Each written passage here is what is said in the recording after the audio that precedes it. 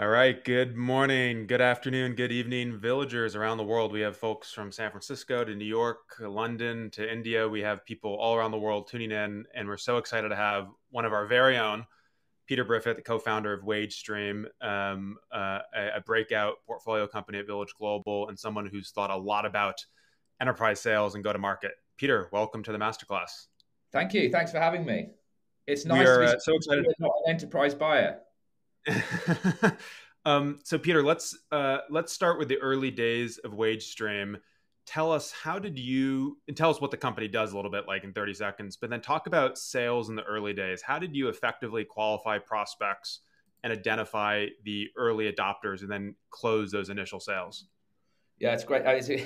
It's a great question. You guys can see I was 19 when I started Wagestream. It's aged me. That was 5 years ago. So enterprise sales is definitely a lot harder than I think we thought when we started Wagestream. But I should just give you a bit of background on what we do, because you guys will all have different technologies and you'll be providing different solutions to an enterprise. So Wagestream essentially is providing. We're trying to provide fair financial services to lower income workers. And we do that by making the employer essentially the bank and the provisioner of these financial solutions. Our primary product is flexible pay, you may know as earned wage access. So we specifically target large enterprise in certain sectors. And when we sign a client, we have to integrate with their workforce management systems and their payroll system. So it's a reasonably heavy lift.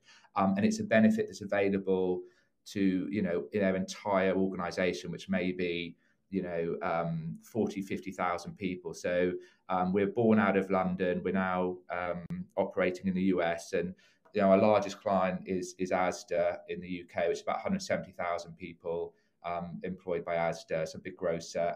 And you'll know, like, Floor and Decor over here, Crate and Barrel, Popeyes are all clients. So And Peter, just to get a sense of scale, what's the general revenue trajectory and number of sales reps at Wagestream today?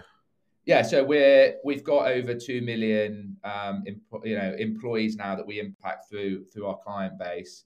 We're a company of about 160 people, and there's about 25 individuals within our sort of commercial team. And I could talk about how we structure that and how we've built that, but that's how it sort of breaks down. We're a technology company, so the rest of it's engineering and support, but how to put together a go-to-market structure.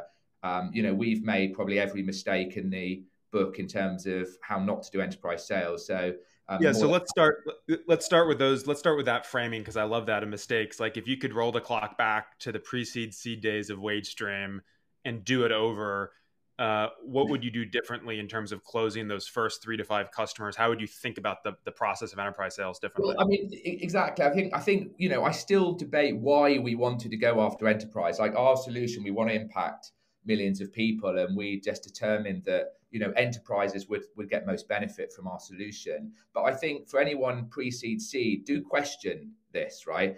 Enterprise is incredibly difficult to acquire. We're all small businesses; they're large businesses, and the ability for you to get in the door there and get a solution that is very high risk to them. You have to remember this. I didn't realize this at the time, but we're providing a technology they've never bought before. We're moving money. We're moving vast sums of cash. We're integrating with their payroll systems. We're integrating with their core workforce management system. So we present a huge risk. I didn't really understand that when we started. And you're dealing with buyers that are very, enterprise people that work in enterprise are very risk averse. If they weren't risk averse, they'd probably work for you, right? But they don't. They don't work in startups, and we take risk. We risk for breakfast, sort of thing. That's what we probably enjoy, right? If you started a company and you're building something, risk is almost part of the gig. But you're dealing with career professionals. Their big concern is is this good or bad for my career?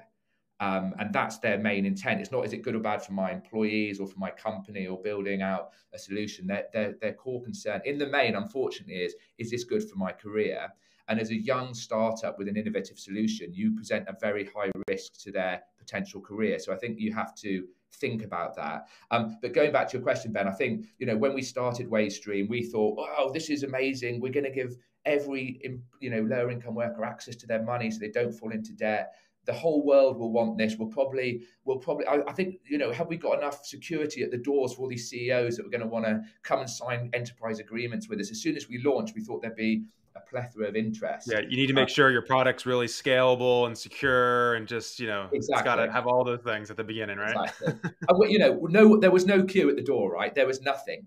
I said, what's going on? Why don't people want this? So we started calling out, cold calling, and it was very, very tough in the early days, because the toughest part of starting any enterprise sales business is not having an enterprise, right? Because the biggest asset you have when you have an enterprise is you've got someone else using you. And to the new buyer or the prospect you're talking to, you present less of a risk if another company is using your solution. We can talk about how we evangelize and make those things happen. But yeah, really tough in the early days. We actually ended up doing because we couldn't get in the door anywhere. No one would talk to us. Everyone was like, what is this? Money on an app? This is some sort of wizardry. We can't have this. We just thought everyone would want flexible pay, and it wasn't the case. You have to think about what you're providing to the client. If you're providing a whole new technology they've never bought before, you're even higher up the risk scale, because they're like, why do I need this? I don't have it So, now. It's not so like how we're selling important? what they've already Yeah. got. It's something like So that. Peter, how important is lead qualification? You think in the very early days, you're just getting the enterprise sales motion going. It's so hard. These are risk averse buyers. They don't want to buy from a startup. Do you think startups should really just cast a really wide net and A place a hundred ton of percent. bets, or do you spend a lot of time trying to figure Well, out the perfect customer archetype? I think you need to really focus on a sector and think about that as part of the sales process. But at the beginning, your one goal in life is get a customer. That is all you want. You want a client using your technology, because then everything else is going to be a lot easier. We as a business very much focus now on hospitality, healthcare, and retail, because those are the sectors that are buying our solution, and we've learned that. But we had to cast a very wide net at the beginning. We ended up part of our sort of proposition was that we're going to kill off payday loans, stop your employees going into debt. So we had a big company in the UK called Wonga, which anyone who lives in Europe would know that name. It was the press hated them, everyone was going after them. They actually went into bankruptcy, and as a result of that, we did this PR stunt across Millennium Bridge, which is one of the bridges that go across the Thames, with a coffin called with big Wonga sign on it, with a big coffin. And we had to employ actors as well as part of the funeral procession. We didn't have enough staff at the time, but we got all the press turned up, took pictures, and that picture went on the front of every single major newspaper in the UK. And as a result of that, one of our initial clients called Rentokil, the CEO of Rentokil saw the press and said, I actually want that product for my staff. He had come from, Rentokil's like pest control. So he was catching rats as a 16-year-old, and now he'd gone all the way up 40 years to CEO. So he understood some of the financial pressures his staff were under, Yeah, and so that was the reason we cast a very big net. Do something. And you kind of did like guerrilla marketing, which reminds me of like the old Mark Benioff playbook when launching Salesforce.com more than 20 years ago to sort of steal market share from Siebel. Some epic stories of Mark's playbook, which he talks about in his book Behind the Cloud, by the way, which I found a really interesting book, a little dated now, but fascinating history of the early days of Salesforce. But Peter, coming back to the psychology of these early buyers. So you said, we're startups, we're selling to any enterprise buyer, especially larger companies. They're really risk averse. People care about their careers. Buying the risky startup product is not going to help them in their career. Do you think we should focus on trying to convert a risk averse person to somehow figure out their psychology and sell them our product? Or do we just try to find the 1 out of 100 early adopter? Like, do you just keep hunting till you find the person that actually has that psychological profile? Or is there like an education process you can engage in to turn a risk averse person into a buyer? It's a great question. If you're selling a new technology, you've got to educate, you've got to understand, you've got to pay an education tax to the market, which means you have to educate the broader buyer community in what you're doing. And we've had to pay that tax in the UK, in the US. So there's definitely that. I think we did these guerrilla marketing types of stunts, and we found someone because of that. We spread a very wide net, and an individual that had a need came to us. So I think the major thing you want to do is try and land a client. You will find someone eventually that has a bigger risk appetite than the remain. Like, humans are different beasts, and you will find someone that does that. So I'd suggest you do that. When you actually get into understanding the sector you want to focus on, the businesses you want to focus on. I think the psychology of the buyer is incredibly important, but do anything possible to get that first customer. But you've also got to remember with enterprise sales, and this is why it's completely different to SME. It needs a completely different, go to market, a different muscle in the business. You can't just use SME sellers to go to enterprise. You've got to understand the one key factor of enterprise sales is its consensus decision making. It's not one individual. We made that mistake with the amount of meetings that we went to where our buyer, by the way, is a head of people, HRD. We made an evangelist of that out of that individual, and then thought, well, we got this deal. This is happening, and then you realise they've got to go and sell it internally to potentially another 15 people. In our case, heads of security, heads of payroll, operations directors, potentially the CEO. Now, just think about that, for a bit. Like, how do you think they're going to sell it? Right? They're not going to sell it like you sell it. They're not going to have Right. all the objection handling and all the core knowledge you have on your product. They're probably going to do a horrible job of selling that internally, and that's why a lot of deals die. You'll go into a meeting, have a great meeting with a large enterprise, think, we got this. Like, the amount of salespeople I've seen that come off, we've got this contract, it's almost signed, the ink's, and I'm now very, very much more cynical these days. You've got no chance of buying that, until we know the business is, we've got proper stakeholder meetings and etc. Totally. So let me just jump in because I think that's a really good nugget to capture, which is you have to sell to the customer, then also figure out how they're going to sell internally. Those might be two different sets of marketing collateral, as it were, what you're selling to them and then their internal materials. Just going back to landing your first couple of customers, one thing I think startups sometimes struggle with is because they hear advice like this, which is do anything it takes to close that first customer, right? And I totally agree, right? You need those first couple referenceable customers. But at the same time, if you come off as too desperate, you're reinforcing the very risk that these people are concerned about, which is, wow, you really have nobody else, do you? And your entire company rests upon this contract, and wow, you're making me more nervous.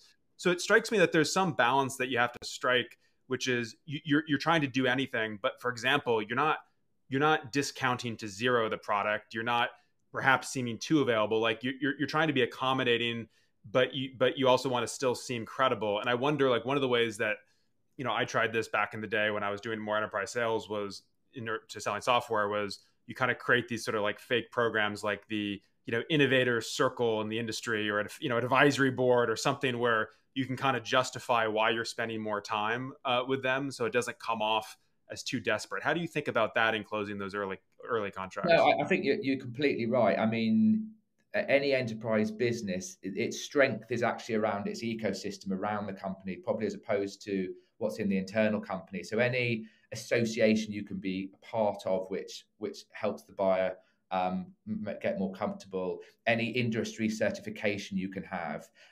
Also, think about your collateral really hard. When they ask a question, you need to be able to provide good answers with good collateral and good backup. So just think about all those touch points, because you will find a buyer that has a larger risk appetite, but what they'll be thinking if they take you on is they can be a hero, right? They can put this new technology in and make a difference in their company. So you've got to set them up for that, right? And you've got to look after them as much as you possibly can. But I would, we have social impact charities that funded us. We relied very heavily on them. And definitely think about partners. So one of our routes to market is through partners, and this gave us instant credibility. So because we have to connect to payroll systems, we'll partner with ADP or Zealous or MHR, which are big payroll companies in the UK, and we walk into the buyer with them. Oh, this is your partner you've had for 10 years. Our solution sits on top of this very credible supply you've had for 10 years that they're very comfortable with. So that really lowers the risk for that individual. Yeah. Because, great with one of our existing technologies. Okay, now this, and also it takes away that, one of the big points is its integration.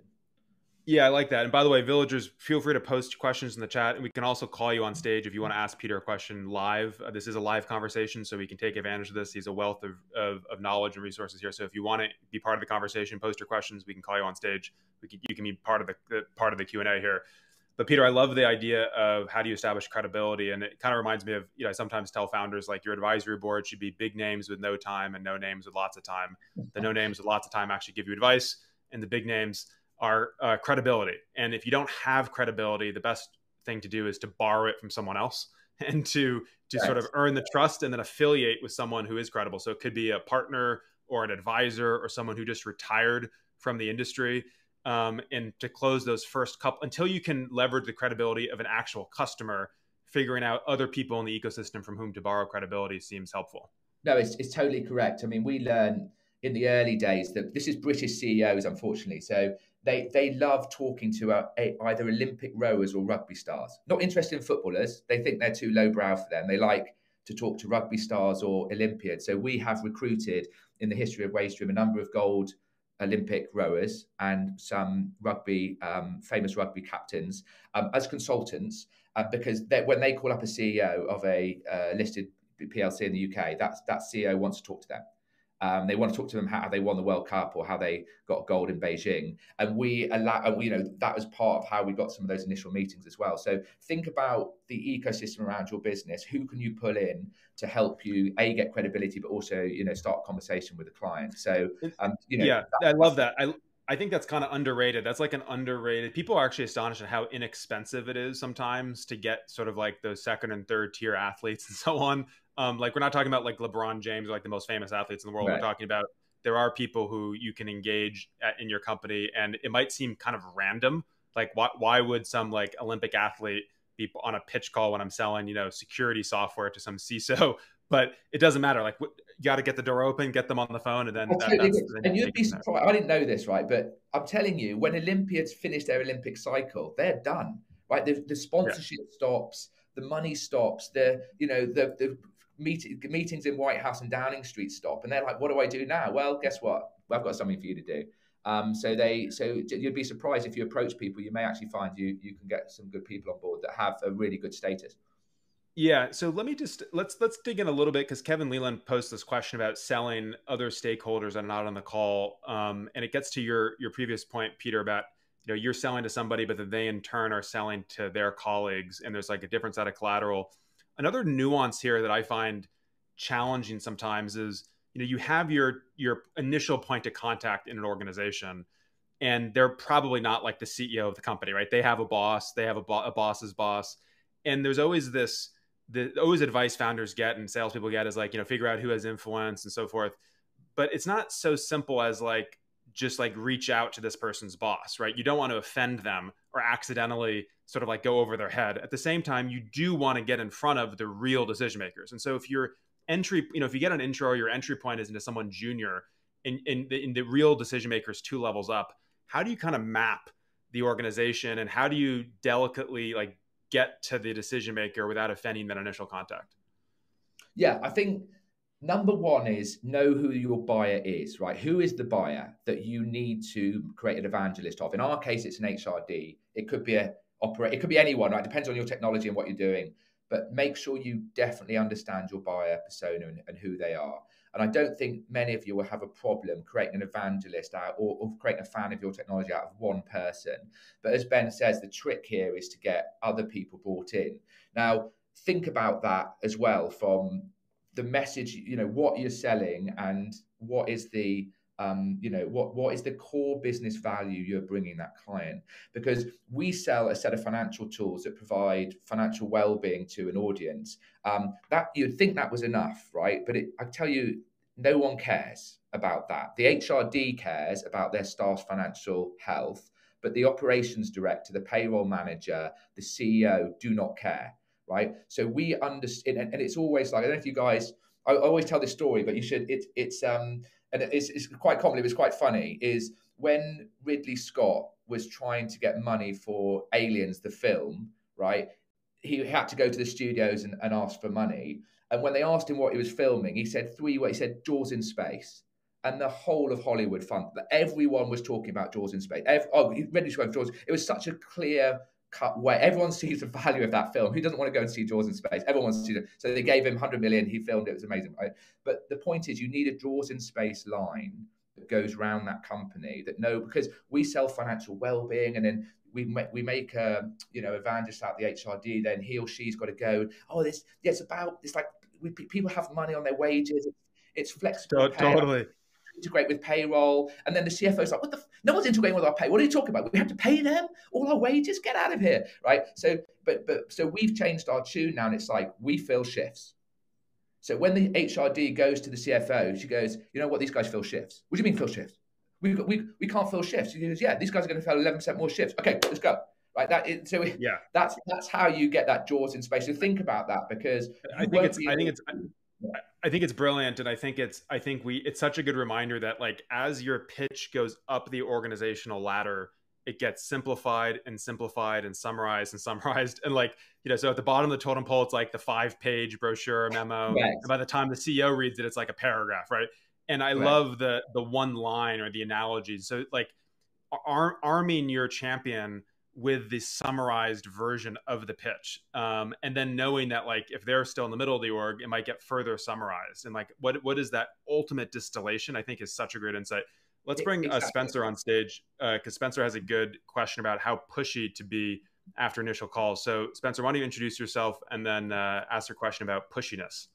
Hey, Hey, Spencer. my name is Spencer, founder of BuildBetter.ai, and kind of two questions in a similar space, which is, had a great call with somewhat of a senior person, but isn't the final decision maker for the buyer, and they might be able to get a demo of our product to be able to use it, but I'm always kind of weary about how much do I want to push them after the demo, how much do I want to push them during the demo, how much do I want to push it during like a demo process of maybe like a few weeks of them trialing our product, and then particularly when it's ready to make the decision. And this is kind of the follow-up question, there's sometimes like long-term blockers where they're saying, oh, we're waiting for a budget review, I have to get my boss's approval, my boss is on a trip right now, he'll I've get heard all back in those. 2 weeks. And there's like all these little things that start piling up and coming up. And they're like, I love the product, I can't wait to use it, we really want to use it. But then there's like these blockers, and I'm like, okay, I'll extend your trial, or there's like something that kind of comes up. And I'm curious, like, when do you kind of stop pushing and you're like, this is just never going to happen? And what are like reasonable kind of like, hey, if we don't make a decision by the end of this quarter, our prices are going to be going up, or we're not going to be able to extend this deal, or whatever it might be. So kind of two questions. How pushy and persistent are you after these calls? Are you making them give you a no before you kind of move on? And then when you are pushy and you do kind of get these long-term blockers, how do you navigate something that feels somewhat out of their control, but is still really important to Yeah, kind of no, the it's a great process? question. You've obviously felt some of those issues. I'd say so. The two bits of advice I'd give is, number one, in the early days, being pushy can have a detrimental impact, because the buyer knows, right? The great thing about enterprise is, it's horrible, and the worst thing is it takes a long time to get a deal. But the great thing is they'll be with you for a decade, probably, right? Because they don't change technologies often. So that buyer knows, I've got to deal with this guy for a decade. So if you start being really pushy and you don't, you at the beginning, they're like, you know what, I can't be asked. I don't want to put up with this individual for the rest of my life, because that's how they see things. It's like a sort of bad sort of family relationship. That's how they sort of think about it. So, in the early stages, I wouldn't be pushy. However, we've hardly ever closed a deal without being pushy at the end of the process. So once you've got multiple stakeholders engaged, they've made a business decision to go with you, and you start to, those signals, you've got them on WhatsApp, it's a real signal. If you've got the bar on WhatsApp, trust me, they're buying. That's, they've starting the personal Okay, relationship. so let me jump in there because that's a good takeaway. Unless you're on a texting basis with the prospect, they're not a real prospect. Is that the claim? I love it. Honestly, once one of our sales guys starts texting, a little thing in my head goes, yeah, they're buying, right? But at the end, because all buyers procrastinate and large enterprises procrastinate for a living, right? That's what they do for a living. They're big, they're making money. They don't care if it takes another 3 weeks. Who cares, right? They're selling something out. So we've always at the end had to be, you have to be a bit pushy at the end and take things away, and stick to that, because we've also had situations where it's like, well, you're going to lose your discount, and then a week goes past. Okay, you still got your discount, right? They know that they've got all the leverage. Being a big company, you've got none of it, and that's why I'd also look at, if we talking about enterprise sellers, you need. There's the enterprise sales. It can be a graveyard of like lazy individuals, right? In enterprise, because hey, you won't see anything from me for 6 months, but I'm going to, et cetera, et cetera. You need an enterprise seller that can close. And it actually is quite rare to get an enterprise seller. Some of them are really good at forming relationships, but you need one that can close, because it always at the end, there's a bit of angst at the end to close. And Peter, did you tell some of our founders once at our UK founder retreat that like when you reference check sales reps, if somebody doesn't say they're an asshole or something along the way, you don't think they're great? Because basically, like anyone who's great is going to have pissed somebody Yeah, off, like this pushiness. yeah. Are they, people respect you at the end if you push, you have to push these enterprises. They won't do it otherwise. Unfortunately, they just won't. So we still have those intense conversations. Then everyone's friends afterwards. But what Right? is it? What, okay, so but what does that mean? What does it mean to be pushy? Like, what are you literally saying? Are you texting them saying, "Hey, listen, it's been too many delays. We just got to get this done. Don't waste my time. I'm offended." Like, how personal are you making it? What is that text of them? Yeah, Of the message? if we've given them a discount or something, we stick to that. So you're going to lose this discount. You're going to lose X or Y. So you try and take other stuff away from them. Or, look, now we're at a scale we can say, hey, you're going to miss this integration cycle. We're going to have to do you in March next year, whatever. So whatever necessary. And it's about you'd have formed a personal relationship with that individual as the course of the sale. So just whatever you think's going to rock their boat. But at some point, someone's got to make a decision, and you've got to make that decision. So I'd be, always be professional, always, but you can be pushy, and we take things away from them. Quick follow up on that, just to kind of get hyper specific. How pushy do you feel is excessive, and how pushy do you feel is kind of appropriate? And you can answer that like throughout the stages. I mean, early on, are we saying like first day we're, texting them or messaging them, and then second day we're messaging them, and then third day we're messaging them? That's too pushy early days. I would, the first phase is engage with them, try and form a relationship, give them everything they need to make a decision, right? Arm them with the tools that they need to go to the wider organization and talk to other stakeholders. They'll really appreciate that. If and it's asking them questions in the early days. Hey, who else needs to be involved in this decision-making process? Our CFO, our head of payroll. Great. Here's a pack for your CFO. Here's a pack for your head of payroll that has all the information they should need on it. And of course, let them call us. We can have another stakeholder meeting, whatever. Just give them all the information they need. They really appreciate that. Because if you're making them do the work for you, right, that's going to annoy them and they won't do it, or they'll procrastinate. So try and give them all the tools they can. And then you start to build leverage with them. It's like, I've given you everything. You said this was going to happen at this time. Why is it delayed? Like, you told me that they'd said yes. Like, what do we need to do to make this happen? So you can use some of that guilt at the end as well. So what you're doing is you're building up leverage with the buyer the entire way through. But in the early days, you want to be as professional as possible and help them as much as possible, because that will pay you back later, I hope. Yeah. Okay, love that, and thank you, Spencer, for that question. Just as a tactical one that came up from Mohammed in the chat, but do you have a quick hot take on cold calling, Peter? How in general, when you advise companies, not just your Wagestream experience, cold calling overrated, underrated versus relationship selling? I think you do it all day in SME, because you can find a buyer that can make a decision. It's a completely different sales motion. I really struggle to see it working effectively in enterprise. You may get lucky.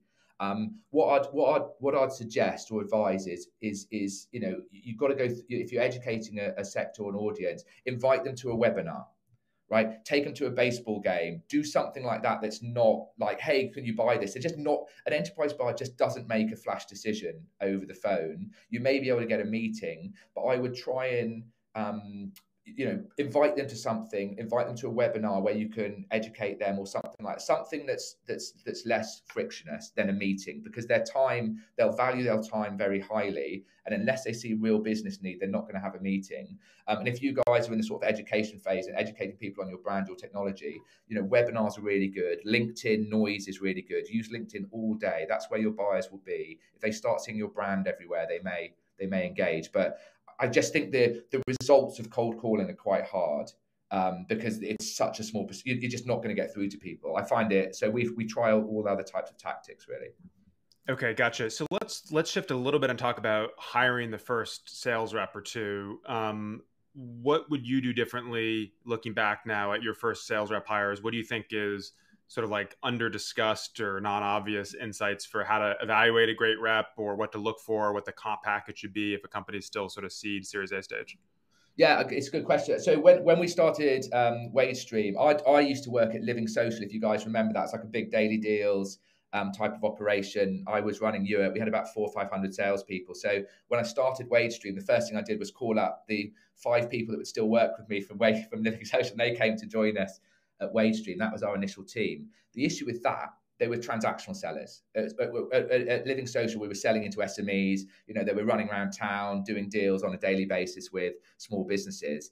They weren't the type of people, actually. One of them has kept going. He's become very good. But transactional sellers aren't probably the type of people you want, because enterprise is a longer term game. You need to be able to form strong relationships. You need to be able to understand and articulate business value in a strong way. So I would massively overcompensate an enterprise seller in the early days in terms of commission, because you need those clients, right? You need to have those initial clients, and then you can change your commission scheme every quarter as you start to build a base of clients. But in the early days, your initial clients are so valuable. I'd over incentivize the enterprise sellers on that. But there's a real nuance with enterprise sales. You get a lot of people salespeople that go and hide in enterprise sales, right? They're failed salespeople. They go and hide there because they can join a company and sit around for 6 months and not have to do much. So you really want to,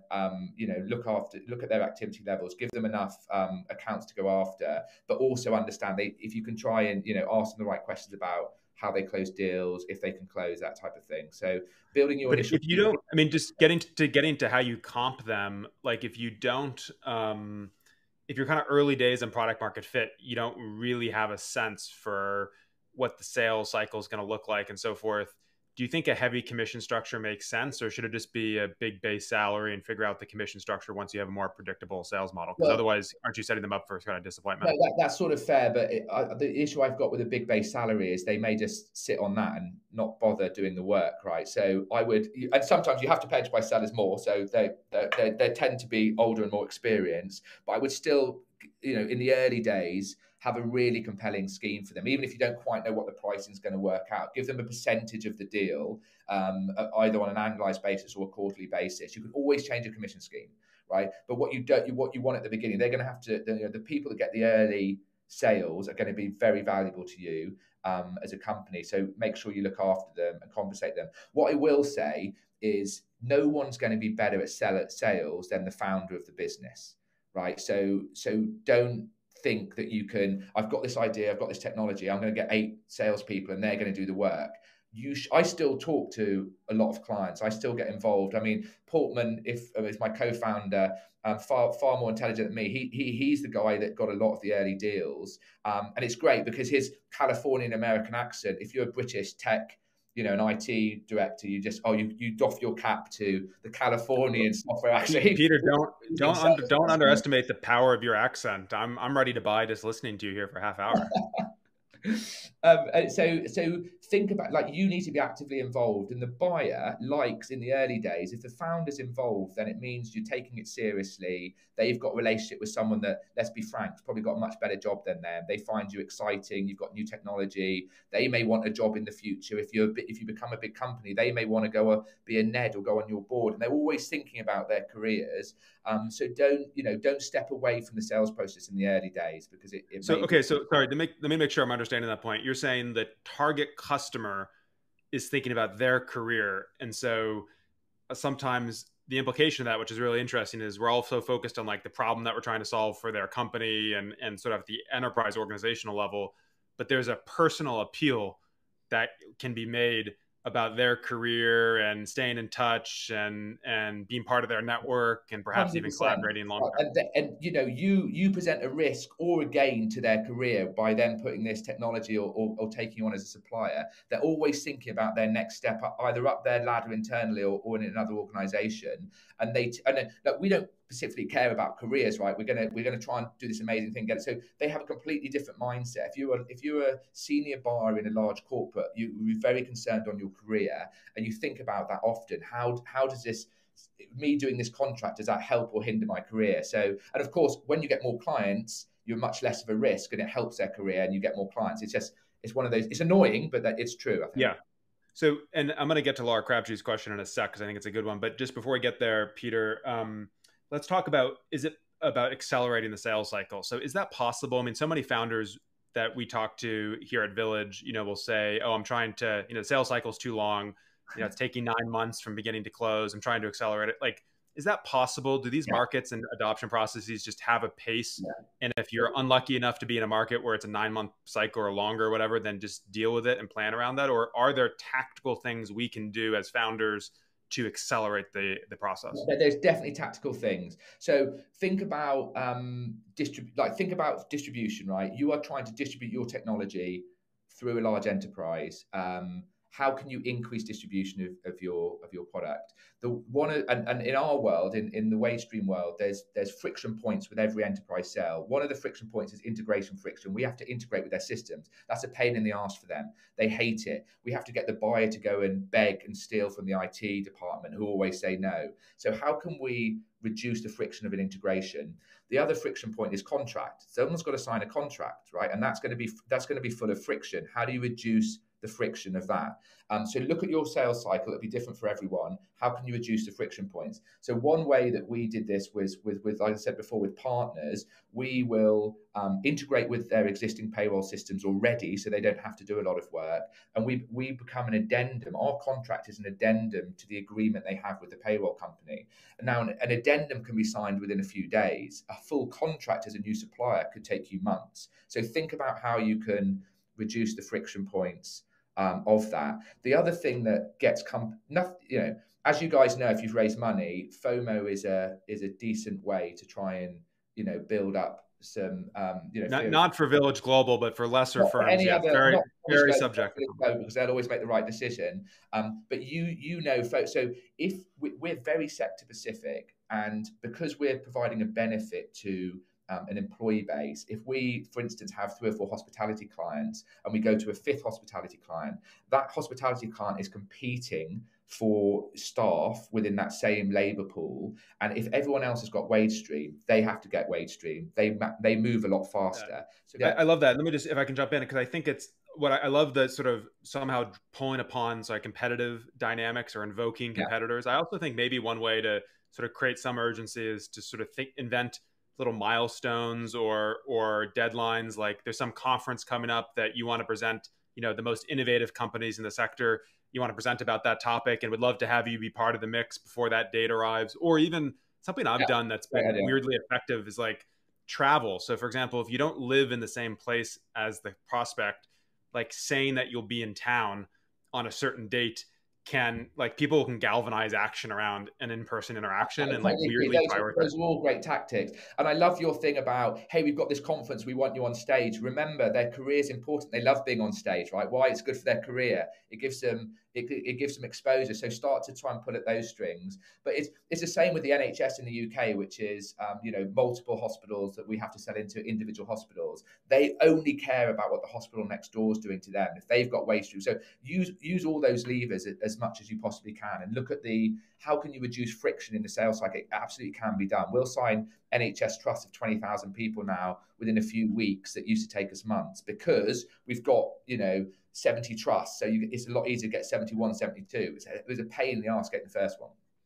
Well, and that's really heartening. So for everyone here who's feeling daunted at the length of their sales cycle, it is possible to shorten it. You heard it here first from Peter, and these are some great tactics to do it. Let's cover another couple of more tactical things before we wrap up. So if anyone has any final questions, put them in the Q&A tab, and we'll try to get to them. But Laura Crabtree says, after the sale, if your customer goes back on commitments, i.e. a logo or marketing that was exchanged for a discount, do you push back or just evangelize to keep the relationship? And I think this gets to this broader thing around how the desperation thing we were talking about earlier, Peter, which is, you want to kind of stand your ground and be pushy. At the same time, you need them. And so any sort of reactions to that dynamic? I mean, getting logos or a case study can be quite tough. We developed this sort of ethos called WAOS, which is the Wagestream Advocacy Operating System. It's a bit of a mouthful, but every single touch point we had with a client, from initial introduction all the way through the process, was to make them an evangelist.